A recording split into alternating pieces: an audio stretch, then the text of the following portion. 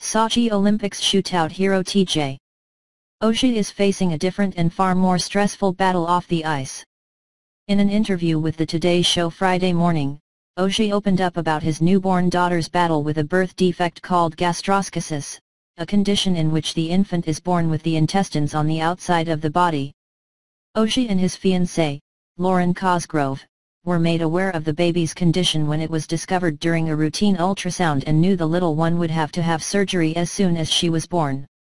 The CDC estimates the condition affects 1,871 babies a year in the United States, but has a high survival rate.